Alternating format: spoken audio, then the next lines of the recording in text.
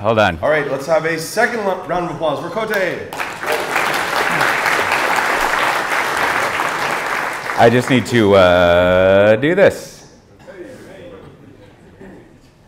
There we go. Now, I had this all planned out. Anyhow, welcome to my talk. I'm going to go over something that has happened a lot over the career that I've had, or that I've encountered, which is, you know, you've got all sorts of great ideas. You've got yet another way to configure computers, or whatever it is y'all do. And you're like, why don't people just use this stuff? It's clearly great. We went over the training. We threw some Pact and O'Reilly books at them, told them to come back on Monday and just redo everything. And we sent them to this conference where they have been improving the food, it sounds like. And like they're still doing nothing you asked them to. Now, the good news is I read recently that there was a ransomware attack that was foiled by running NetWare. So you should look into that. It probably works out well. So I started thinking about this when I was in a meeting. I have lots of meetings like this, and I've anonymized it, as you can see. It is, people here will enjoy this. I live up in Amsterdam now, and every time there's a crime photo, this is what they do to anonymize them. And I always think, you know, maybe just don't. Like, I'm not really sure that's doing anything. But I've anonymized it sort of Netherlands style here. And it's also clip art, so this is not them. But I was talking with a team of infrastructure people from a large bank. You know, one of those big banks that when you walk on a skyway, it's all like, why don't you live your best life by giving us your money? And they've got all these people with tattoos and things like that, like throwing their infants up in the air, hopefully catching them afterwards. And like, I was talking with this team, and they were saying, it's great, all this stuff you're telling me about application developers and platforms. And we stood up a Kubernetes cluster, and those developers, they still don't use it, so now what, right? And so this happens over and over again in conversations that I have where people put a platform in place. And I'm not going to, it is astonishing that the developers don't use it. It's generally, I'm not being sarcastic about it, it is kind of confusing because the team has put a lot of effort in and they've stood it up, and it's almost what developers have been asking for. And when I say developers, I mean application developers, of course, not to get lost down that rabbit hole of things. This is often happening in larger organizations. In smaller organizations, and especially tech companies, where someone got the memo 15 years ago about DevOps, a lot of that's been collapsed. Or as often happens, kind of the application developer that wasn't doing a great job now owns the servers and sort of builds up that platform and becomes the one who's doing that. It doesn't happen so much there. They have their own problems. But this is mostly in large organizations. And so what I want to go over is understanding not only maybe why those developers are not changing and doing things, but why people in the larger organizations are doing it. Because if you work in a large organization or you've consulted with one, your IT people are often the least of your problems. They are a problem, but there's all these other people in a large organization that become an issue. Now, as I go through that, I also wanted to cover a project that I've been working on called the Business Bullshit Dictionary. I've worked in the corporate world for a long time, and I've realized we've got our own jargon that we use. And it can be especially confusing if you're kind of new to it and you don't know how to read into what these words need. And that becomes important if you're one of these infrastructure teams and you put a Kubernetes cluster or some other platform in place, you spend all this money, you made this business case, and then no one's using it. Because you'll encounter this word that you'll hear in the business world called accountability. Now, accountability it sounds cool, right? Like that people are going to share in the glory of the words that they're using. They're going to be accountable. But as you can imagine, accountability means you're doing a bad job, right? Like you never hear this word accountability in an organization that's successful, that's making money hand over fist, things are going well. They're not like, whoa, we cleared $5 billion in profit last year. How about that accountability? It's really working out around here. This word only comes up when something's going wrong and you're like a few quarters away from like the downside of accountability, which is, I don't go over this one, which is called optimizing, which is something you definitely don't want to hear or encounter. So this is me. You can see I like to wear the same shirt a lot. It's lasted a long time. I've had the luck to work in the tech world since maybe '95. I have an English and philosophy degree, so I can't do math in public, but that feels like a long time. I was a programmer a long time ago, and I fell into being an analyst at RedMonk, you know, the developers of the new Kingmakers people. And I did M&A and strategy at Dell and a bunch of other stuff. I worked at BMC Software. This crowd probably knows them, at least some of the older people, which is great. Usually I say that and people are like, I don't know, is that building materials or something of a sort? But now then I worked at Pivotal, which became VMware, which is now Broadcom. And I've been lucky to basically just study how large organizations do this kind of thing. I can't program anymore. I can make slides. I can talk, which is hopefully evident.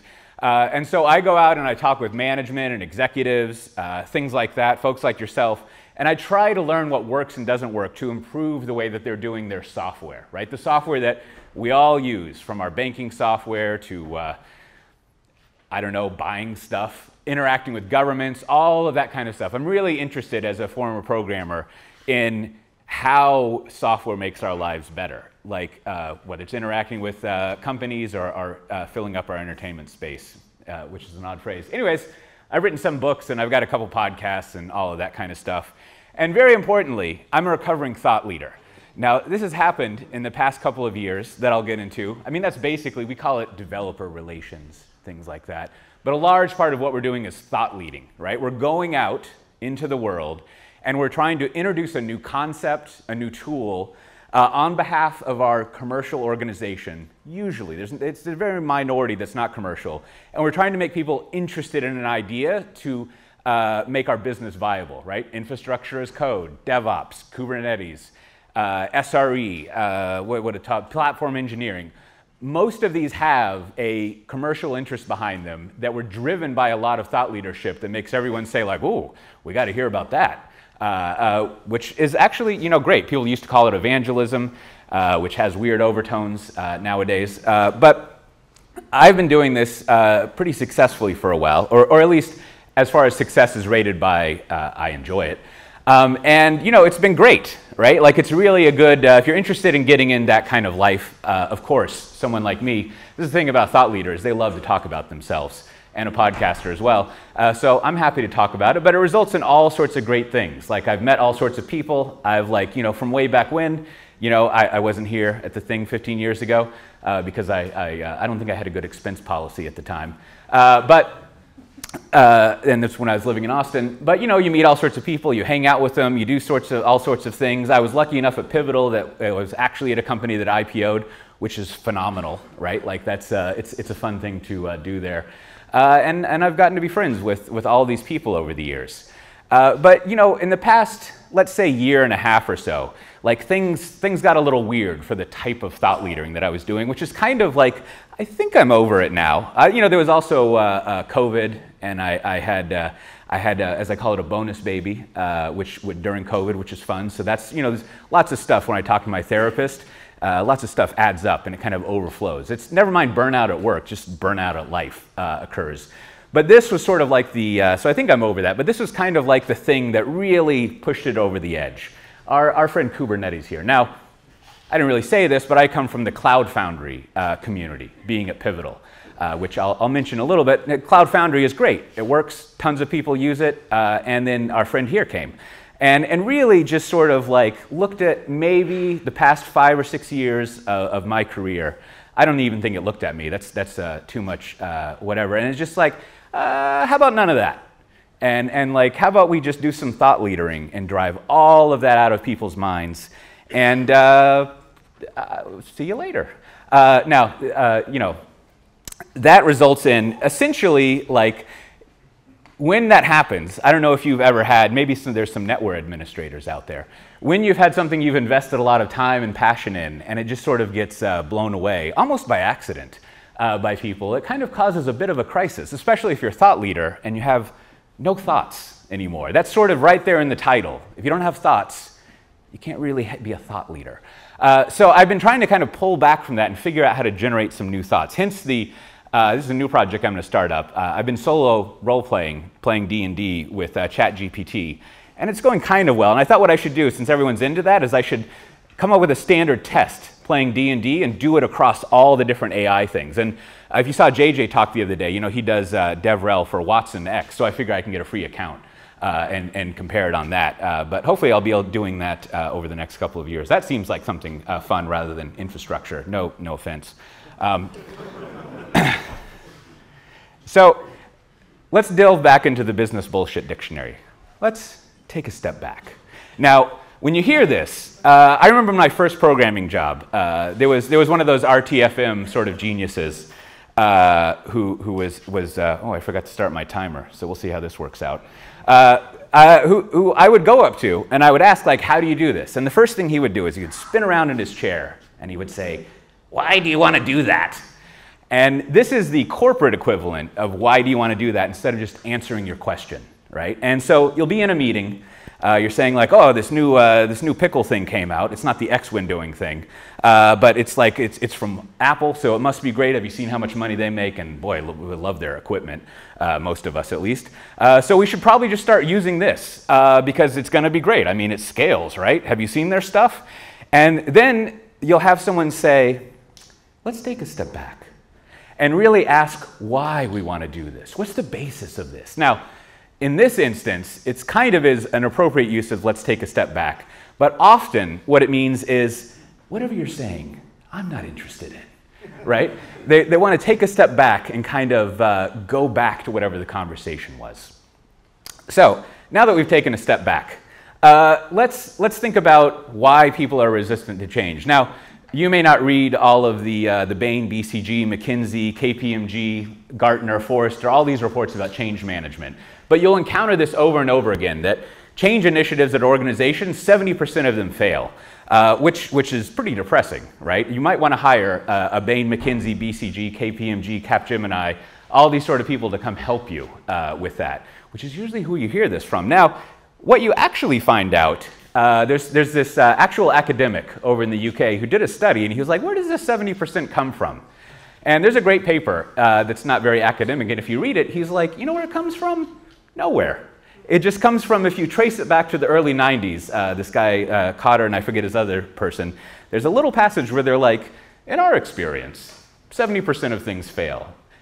And that's it. And that launched several decades of this idea that 70% of change initiatives fail. Now, I look at this as almost positive. I'm trying to be more positive in my life, because why not?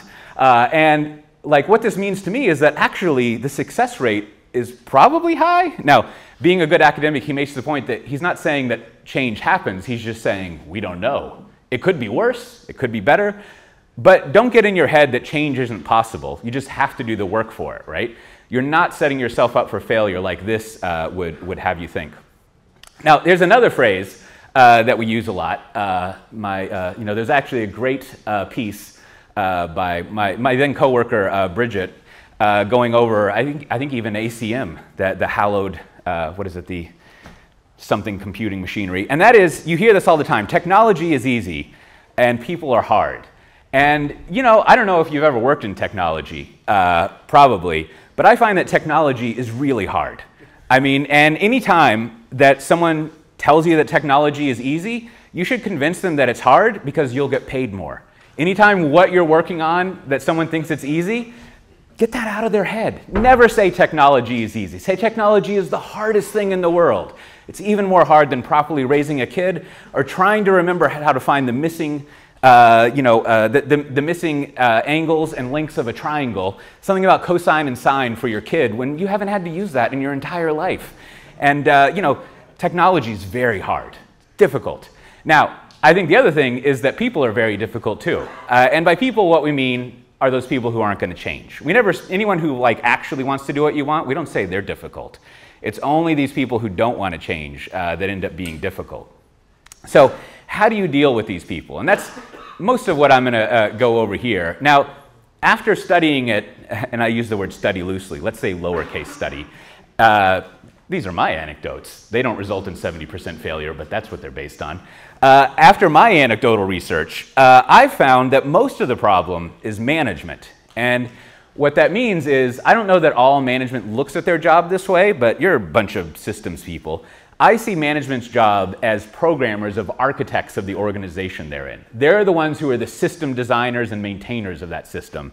And if they haven't set up the system well, then it doesn't work well. right? And so that's a lot of where I see the change needing to happen. Not even that infrastructure group. I mean, they set up the clusters.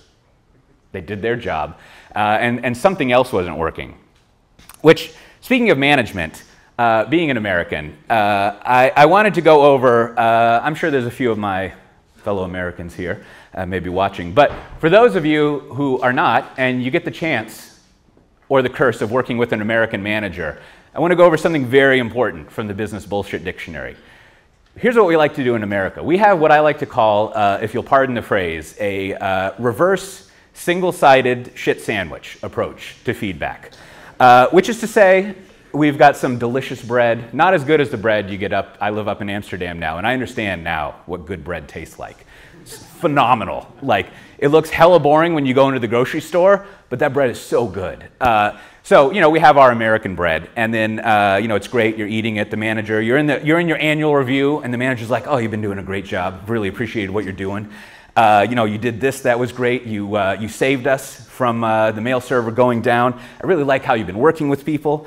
And then about 30 seconds before the call ends, the American manager will say, you know, one thing you could improve is I feel like maybe you're a little too abrasive when you talk with other people. See you later. I'll talk to you in about 4 weeks or so. And then you go talk to them. It's more like a quarter. You go with a quarter, and you're going in there, and you're like, "I've gotten all this great feedback. I'm just like configuring the shit out of everything. It's fantastic." And the manager's like, "We're gonna have to let you go. I mean, I told you last time that you're a little abrasive and you don't fit into the culture here, and you didn't make any changes." And so this is key if you're getting feedback from an American manager, is only listen to that last 30 seconds. Everything else they said doesn't matter. It's that one little thing in the shit sandwich that you have to spot that is key to the feedback that they're giving you. So let's look at management and how they could change around, right? Now, I think this is key to thinking about why people fear change, again, because they build the systems, and the behavior that management has drives a tremendous amount of what's possible in people changing, right? So it's important for them to switch around there. This is actually some stills from, now that I'm thinking this, it actually kind of fits well, from some free video, copyright free or whatever that is, from some work sessions at the California the California Department of Corrections, which is to say jails. And these are building committees, speaking of building systems. So the first thing is, and this is a bit of a turns out sort of thing, is that we do have this notion that the CIOs come and go, right? Like that they're basically there for like, I don't know, the common notion is 3 years or so. And then every time a new executive comes in, they launch a new initiative. They're going to fix things. I mean, otherwise, why would they be there? And there's a coworker of mine who has a joke that like most change initiatives are a 1.5 CEO job, right? In that 3-year term, you're not going to be able to see the change through, so you're going to need like another half of a CEO to finish it. Now, it turns out that if you go look at least for American executives, CIOs have been lasting about 4.7, if I remember, or 3 point, I wrote it down here, 4.7 years. So it's a little bit longer. Oddly enough, you would assume this wasn't the case, but the average for CEOs is 7 years, which is very encouraging. So it's a little longer than we think, but think about the executives who have come in and if they've actually seen that change through, right? And so there is this notion, whether perception or not, that they're not really committed to this, right? They're just someone who kind of like does some drive-by transformation. Meanwhile, the workers who are staying there longer, like they're sort of like, nice to meet you. I'm going back to my work. Nothing will change, right? Like, which is kind of the experience that we have. So this is the first thing is somehow the executives have to prove out that they're not just, you know, going to be there for a tiny amount of time, that they're all in the same boat. Now, the second thing that it comes to management is how they perceive the workers, like how they treat them. And you saw a version of this. I don't know if you followed this back in the fall. There was this huge nerd fight about developer productivity metrics. And what had happened is McKinsey came out and they were like, everyone says you can't measure developer productivity, especially developers. Here's a tip. Don't let people measure you. Just tell them technology is hard. And they were like, yeah, but like, you can measure it, which is also true, more or less. And so they were like, here's some 4 metrics. And they kind of were like, oh, that space stuff and the DevOps culture, that's really fantastic. But here's 4 metrics that matter. And if you look at the 4 metrics that are highlighted, you can see that they're all about activities that developer does. Anyways, the activities they do. Now, this gives you a view into how management thinks about developers, probably infrastructure people, people who are doing activities. Now, what they want to do with these metrics, this is where the thing comes in, is they're not using those metrics to well, the only reason you use these metrics is to get rid of people and punish them, to reward the people who have lots of activity and punish people who don't have the activity. You're trying to optimize, which is to say, spend less, right? So when you introduce these kind of metrics, immediately as management, you're saying like, hey, you should start looking for a job. You're really introducing some accountability and kind of teeing that up. There's another phrase for you for a future conversation. So instantly, you're really signaling to people that you're not on their side. Now, in contrast, there's been a lot of great work. There was just a couple of papers published last year and one in December, January, going over what actually works to measure developers. And I would imagine most IT people, I mean, I'm going to grossly reduce it down, which is is just ask them if they're happy, right? And if they're happy, they like the way that their work is going, chances are they're going to do good work. I don't know if you've experienced that, but it's generally true. And so there's many studies going over that. I think the work, I always forget the funny names they come up with things, but these DevX metrics, which is in the Nicole Ferguson multiverse entertainment sphere ongoing story, they really do capture how you would measure the effectiveness of developers based on their work environment and their happiness. Now, the other thing that comes with management that's an issue are, of course, I'm no thinking fast, thinking slow person. I tried to read that, and it was like reading a phone book almost. Just sort of like a catalog of ideas, which I find those kind of books difficult to read. But I've listened to enough podcasts that I think I know what's going on here. But the incentives between the executives and the workers are very misaligned, usually in the large organizations I work at. So think through the executive scenario. There's these macroeconomic headwinds and competition that's going to bring down this company and decrease the value of it. It's going to be terrible, right? And from their standpoint, if they do nothing, if they don't change, it's all risk, right? So if they don't change in the face of competition and software eating the world or whatever software is doing nowadays, they're going to have a small amount of compensation. The risk is high that they're going to be, rightfully so, blamed for the failure. And so they look at the amount of risk that the outcome, and it's going to be terrible. It's going to be a bomb. But if they do change, and they're successful at it, they're going to get a huge amount of compensation because they typically own a lot of equity in the company. So the share price is going to go up. They're also going to get great bonuses. They're going to set their career up well. The risk may be super high for them, but the payoff is massive. And so from an executive standpoint, you're like, well, that's my job, right? To do these things and take risks and do the high thing. Now, if you look at the workers' side, workers typically, unless you're in the tech industry, workers typically don't have a lot of equity in the company. They don't really share in the success of the company. And so if the company becomes more successful and its share price goes up, they don't get anything, right? There's very little that they get to share in that success. Now, from their standpoint, the risk of just doing what they were doing yesterday, it's really not going to trickle down to them very much. It'll be fine. And also, if they try to do something new, they have to learn some new way of doing stuff. They might fail at it. So it's a high risk to change, just like it was a high risk for the executive. And so you look at that, and there's really very little incentive for individuals to change versus the executives there. Now, of course, what would be nice in most large organizations is if you could align those incentives in these areas, which is what we do in the tech industry usually, and it kind of works out. But in most of those organizations that have ads in jet bridges and stuff, they're not really set up this way. So finally, the other thing that I think management comes up against, sorry, I don't want to give you too much of a preview, is the managers usually aren't the people doing the work. And what we learned from Lean is that means they don't really know what they're talking about when it comes to the work. And yet they are the ones who are kind of dictating the changes. They're buying those books that tell you how to operate a new way. And I don't know, I mean, that's just kind of obvious. But there's a good anecdote from DevOps Days Dallas a while ago where I think he was one of the chief Lean people at Toyota. And he was doing a consulting engagement with a corn distribution company back in the States.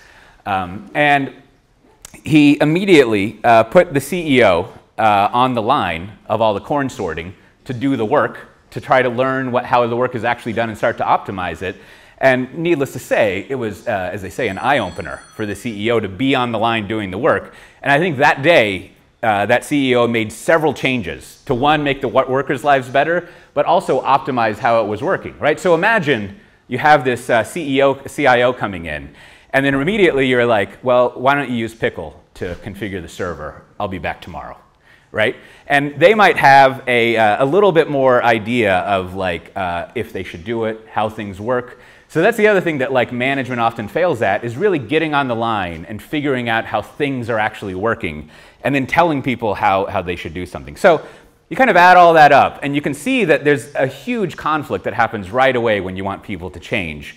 And so you might be working on that for a year or so, maybe you haven't changed, and then you know at the time of the year, maybe you will be lucky enough, you won't be stricken to be the subject of this, but you'll be asked to do a 360 review.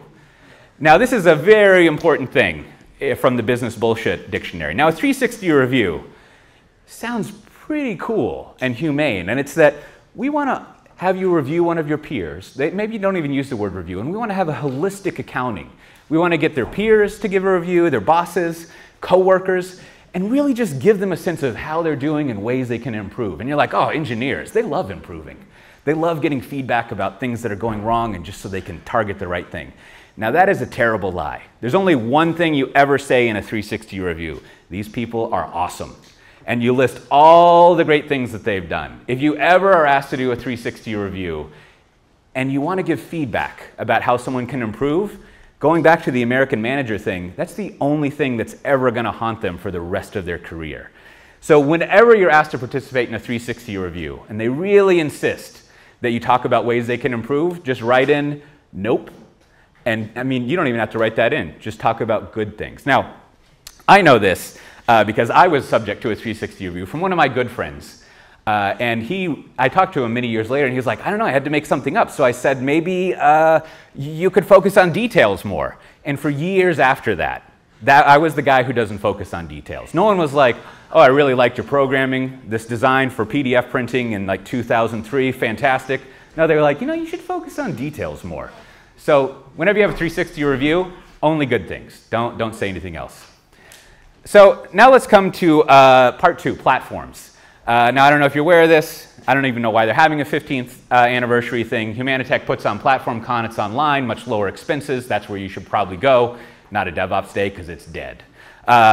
So let's look at what platforms are, because I think that's what's going on there. And I want to say, that was a joke about not going to DevOps days. There's a whole other talk to be had about what's up with platform engineering. I'm thinking I need to do a study tracing back basically like the technical marketing meeting that they had somewhere in Berlin where they're like, let's do this thought leadering and do the shit out of it.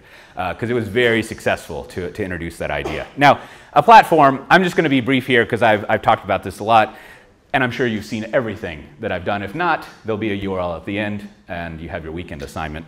You got a platform here. There's a great CNCF definition of it, which you can look up. It's really just all the stuff that developers use to run their applications, built on top of the infrastructure. We used to call it middleware. We kind of know what platforms are, and they've been around forever. Now, there's another great CNCF working group that came out with this platform maturity model. And I think this is really where you can figure out how to get people to adopt a change. Because what it's saying is, here's how you stage out introducing a platform. And I had a chance to review it. It's pretty good. And it also sets up expectations about the rate of change and what things look like when you're introducing that platform with people. But the most important thing, as far as getting people to change with platforms, comes from Thomas here at Mercedes. And that is that you want to think about treating those application developers as customers for what you have, right? If they don't like using your Kubernetes cluster, maybe what you should do is product manage it and go out and ask them what their real problems are. Kind of figure out, like, what do you need me to build? Like, sure, everyone says we should be doing this, but what's really holding you back? And you can do that by sending surveys out. Here's one that's free to use and available. And then you start to product manage, just like application developers would do their own code. You try out new features, you see if it solves their problem, So instead of just kind of like delivering a platform to them, you actually work with them month to month on cycles and get feedback about what works and doesn't work with them. So let's close out finally with like the other thing that's great with platforms is to market the success that they have, right? And then here are a bunch of like typical success metrics that you see from organizations that have introduced platforms. And this is good not only at the executive to executive level, but also as you're building up case studies for individuals that need to know that it's successful. That if they take on that risk of change, that you actually get not only technical improvements to what you're doing, but also actually business improvements for what you're doing, which you can see listed here, right? And that's really like, I think the, you said there's 5 minutes left? You got like 2-3 minutes. 2-3 minutes, all right. That's the problem if you don't press your timer button, you lose track of things. So when you introduce these types of metrics, right, what you're trying to show is that it works, right? And that's a key part that I see missing from a lot of technology sort of introduction. Why people fear change to it is you don't think about the marketing aspects of it, right? You don't think about how will I do that thought leadering inside the company? How will I prove that this technology works to the application developers, the staff? And I see organizations doing that staffing right from the first day, thinking about having an internal platform advocate, thinking through all the marketing ideas, their messaging, their positioning, their advantages, but really building up case studies, because what you want to prove to people who don't change is you don't want to just say, trust me, it's going to work. You want to have their peers who have worked on this, who've already used your platform and been successful at it. You want them to be the ones that are selling it. That's some thought leadering 101 for you, right? You have these trusted sources that will do a word of mouth check for you. And that gets us to, like, I think ultimately, like, if you want to think about what developers need to change and other people, there's this great quote from one of the executives who was doing change at DBS, a big Singapore bank, right? And you can see pulling it all together from the top down, right? Like you want to have this idea of the thing that you're switching. You focus on the technology, really talk about how you're simplifying things and accelerating them. Now, of course, this is not what she actually said. That is very far from the truth. I just wrote that in. It's not very good. What the actual vision that they were following was, like how you rate if the new technology you're introducing is good, is you follow the actual thing that she was saying. Now, if you look at this, I don't know if anyone here, you log into your bank and you're like, now it's time for some quality hang time with my bank, right? You look at your software. There are some people who like to balance their checkbook, so I imagine some people, well, if you remember what that is, who do that.